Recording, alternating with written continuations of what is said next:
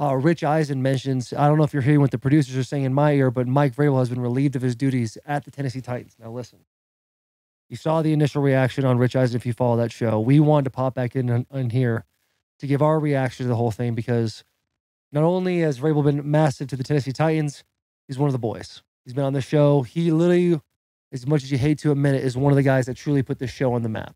Oh, with yeah. Cutting his piece off and all that. And so, God, that's true. Why'd you have to bring that up? I know. It's just an opportunity for us to tip the cap to old man Vrabes because we can go about how we feel about the decision. I've been talking, but if you want to go first. What was the reaction on Eisen? I do remember I was going over. The reaction was just taken back because through the year, I think like midway through the season, you and I would kind of have conversations, and I would bring up like, you think Vrabes, he's out of here, and you would be like, "There's no way," and then I would eventually just agree with you because I thought the same thing. Right. And you finish the season, you finish on a high note with Derek playing the way he did, his possible last game, Tannehill getting a win in his last game, beating the Jaguars, taking them out of this AFC South. You think all the question marks of if Mike Vrabel is the guy or not the guy. That has answered all the questions. And I know it never felt like, because we would have those conversations, and even a couple days ago or after the Titans ended up going 6-11, yeah, 6-11 on the year. Charles like, you think Vrabes safe? And I was like, I was kind of doing the same thing. I was like, yeah. I mean, I feel like that's nothing's gonna happen, no-brainer, right? Just because like you look at everything he's put together in his tenure with the Titans, he's crushed it. He's got like a Coach of the Year nod. You guys went to AFC Championship. We were 11-5, 12-5, I think. The 1 seed in the last couple of years have been up and down. And this past year's kind of like definitely felt like more of a rebuild because they let go J-Rob in the middle of the year last year, warranted, justified, whatever. It felt then like if you're going to get rid of that regime, then at the end of last season would have been the season to do it. Mm-hmm. They retain him.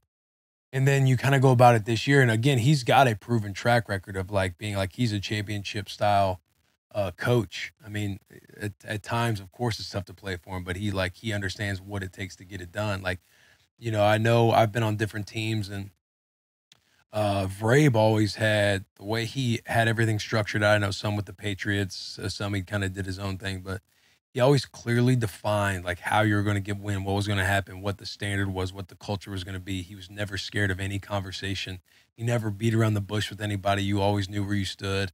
He's just one of those guys where like you understand why he's been able to fast track to a head coach. So it just always felt like, there was no chance of this happening. Yeah, and you brought up a good point too of Vrabel telling the team essentially like manifesting how you're going to win the game. Yeah. And it's one thing to do that. It's in a whole nother position to call the shot internally. And when you watch how the game plays out, it plays out exactly like Vrabel would say, hey, they're going to do this. At some point in the game, this is going to happen. And then we're going to win because of X, Y, and Z. Right. And it was kind of like, how is he just know? And it's a guy just understanding the game, understanding, how to connect to players, how to critically speak with players. And like we all talk about 2018. We all hated Vrabes. Oh, yeah. We thought he was the worst. He just came in, bull in a China shop attitude, and you're just like, what the fuck is going on, man?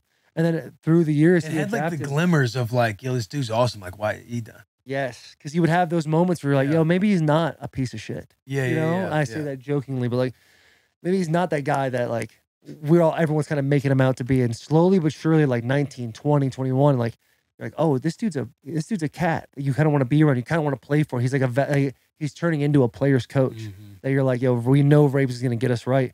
So I said it on Instagram. I don't know about what you said in your video, but I think this is a mistake. I think the Titans made a big, big mistake. And I don't know if it's because we're getting older, so you understand a little bit more about what happens in the NFL. Mm-hmm. But this is the first time I've seen a fire where I feel like, okay, I feel like there's some Game of Thrones colluding in the background that took place here. Yeah, definitely a power move. I mean, somebody like... Power struggle. Yeah, at the top. It's got to...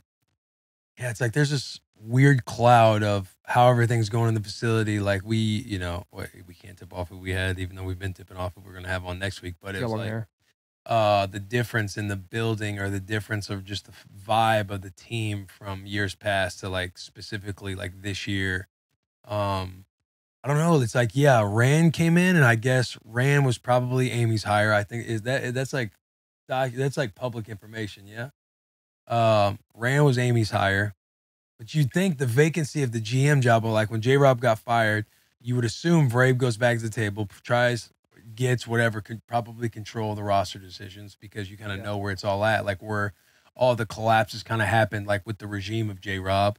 And then Rand comes in, and I don't necessarily know how the dynamic was. It felt like the dynamic wasn't always like collaborative, or just didn't feel like much of anything. Mm-hmm. And then just reading Twitter, it seemed like Vrabel wanted, assistant GMs or guys that were like on the staff to have more clarity in what their roles and responsibilities were, and giving up what that control looked like of the roster. Maybe he didn't feel like Rand was competent enough to do it, or like, hey, let's hire somebody to help facilitate these decisions, these collaborative decisions on the roster. Maybe Amy wanted like Rand to do it. Maybe there was like the power struggle of going back and forth of disagreement. And then maybe the options started to float up of like trading or firing or other options if Vrabel or whoever wasn't going to play ball that way. And then ultimately probably led to this if Amy's like, hey, I was just a new fresh perspective, because you can assume how some of those conversations probably go if you're not aligned or in line with it. Yeah. As great as Vrabel is too, like there were a couple of years when it could have fallen apart and it didn't, and it's hats off to him for like cultivating the way he's always been able to cultivate the dynamic in the building.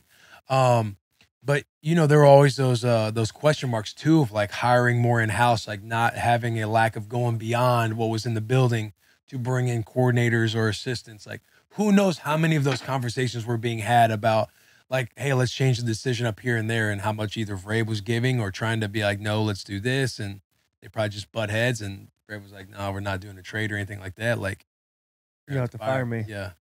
Yeah, I just don't. The thing that has kind of been brought up multiple times is the idea that Vrabel, this is all speculation, it's all allegedly, but like Vrabel thought Rand was incompetent at being able to control the entire roster. Yeah. To me, I think that's a crazy, it's wild to think that only like truly the people inside the building would know, because there's a lot of transitions or like guys leaving, guys getting on IR, guys being brought in and brought out on a weekly basis in the NFL, but how do you understand if a guy knows who to bring in and evaluate talent until after a full off season? I don't get it. And what I've been told in the Titans camp is the difference between John Robinson and Rand are like polar opposites, complete 180s.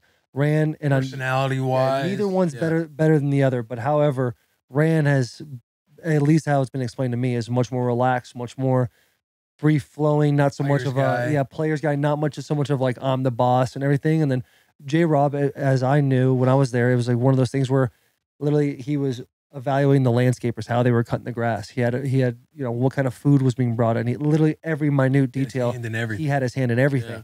So I don't know if that makes Vrabes, seeing it a completely different side, think, oh, maybe this guy's a little too lackluster. I really don't know.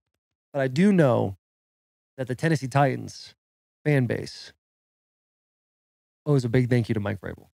That dude, we talked about 18, that was tough, but the years we all got to have, whether playing or watching, of being a part of something that was truly special in Nashville, Tennessee, is something that we need to look at Mike Vrabel and say thank you for, because that's a dude that without him, that culture, the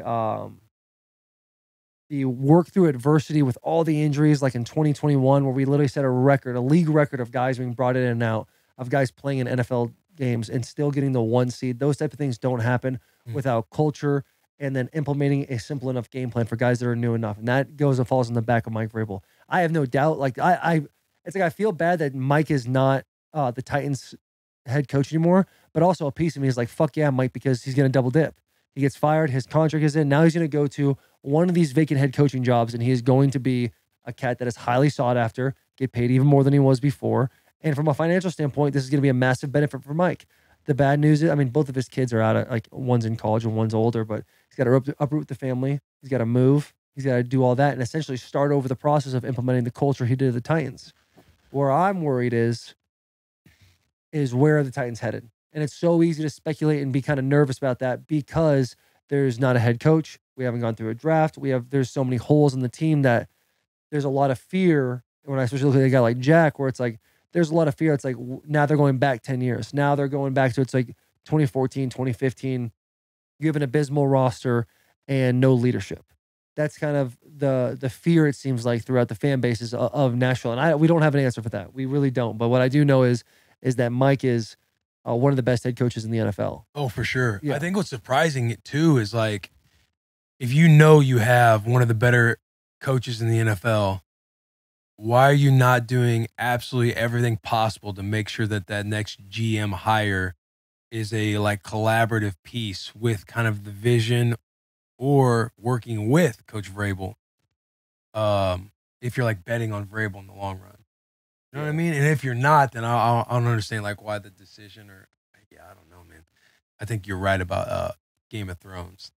There's definitely the political element, because I don't think it has nothing to do with his coaching ability. No, this has got collusion written all over. Yeah, this is all about like that power struggle at the top, like who's going to be the shot caller and what kind of disagreement, like not being aligned in some of the front office aspects. I think that's pretty much all came down to, and then Amy ultimately has a say in it.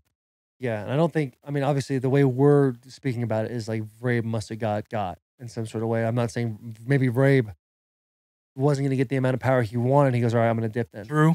Because you truly never know. You truly never know the truth. The people that were in that building all know pieces of the truth, but don't know the full entire story unless there's an actual sit-down conversation between all of them. So it sucks, man. And you talk about, the Titans, this chapter, I think it's crazy. It's like, it was what, Vrabel from 18 to 23, 24 season. Now that book is like truly closed. Truly closed.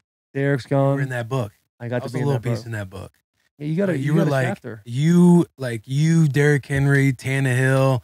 I mean, a lot of guys, man. Jarrell, West, Kevin Byard, Kenny Vaccaro, Delaney in the beginning. Like that book, that generation of Titans is officially closed. And he helped.